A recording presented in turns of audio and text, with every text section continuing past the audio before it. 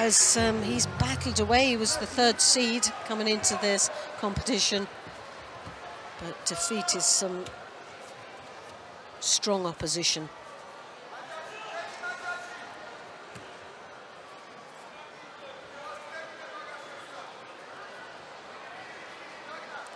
Sulamanidze looking for an opportunity there in the Niwaza.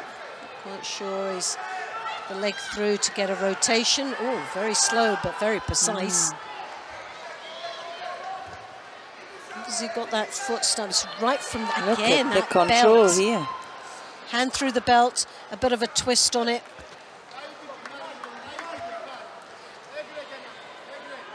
Kanikovskiy looking quite calm though, isn't he? Oh, absolutely. Poker face. Yeah, it was a 4-2 head-to-head to Sulamanidze.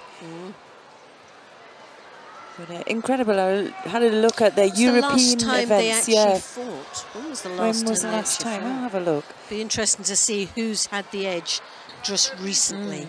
Both only 22. I know, that's incredible, isn't it? Look so young, don't they? Yeah. Sulamanidze has a senior silver medal at this European Championship. He has 2 junior and 2 under-23 championship titles. And, well, Kanikovskiy, he's won it at cadet and junior European gold. Well, Tashkent as well. He won Tashkent and he's Tokyo made a mistake Grand here, Slam. though. He has made a mistake. Now, Can this he get really that? Depends on how he manoeuvres He and looks can control the comfortable head. under there, though, doesn't it? You can feel he hasn't got the control on the head, has he, at all? No.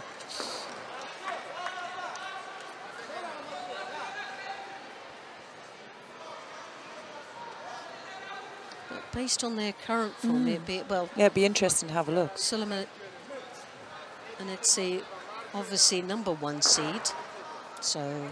Well, they fought each other last year at the Grand Slam in Baku. Right. And it was Sulamanidze who won that one on a Wazari. Yeah. Look how many times they've fought each other since they were cadets, all the way through. So it's been like, when you look at it, it's 1 for 1, isn't it? When we look at the lineup, you actually see the last 2 times that they came together. It was 2023, 2021, and it was 1 for 1. Very rangy, really adapts well, understands where to move to when his opponent's attacking. It's just high level, calm, isn't he? Kanikovskiy looking very, very cool, isn't he? He's so composed.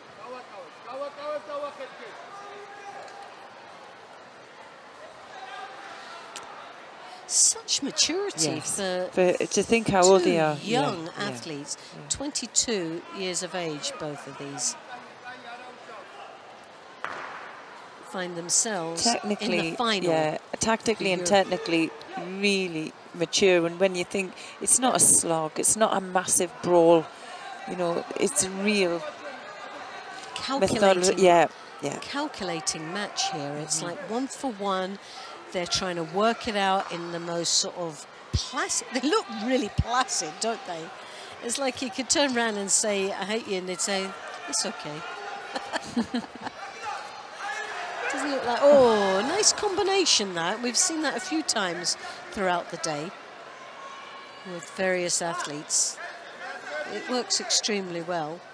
On this occasion, he just missed out, but nice combination. Judo a piece. Coming down to, we're in the last minute now.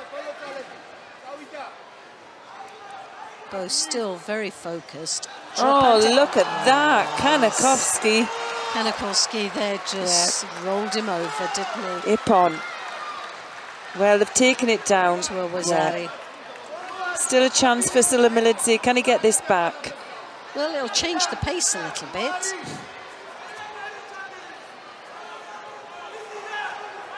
Now, well, we see Sulamanidze really step it up a pace. Can he even step it up a pace? Because you're half a minute. The timing couldn't have been more perfect, could it?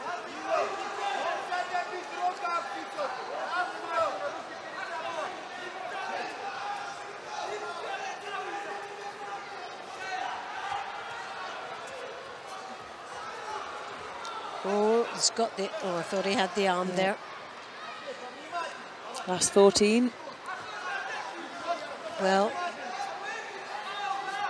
for Sulamanidze, the scoreboard, the time is his enemy at the moment. It's not going for him. With seconds remaining, it's more or less all over and done with now. Kanikovskiy takes the win for the independent neutral athlete. So what a performance this young man has had throughout the day. He's really been very impressive, hasn't he? Respectfully.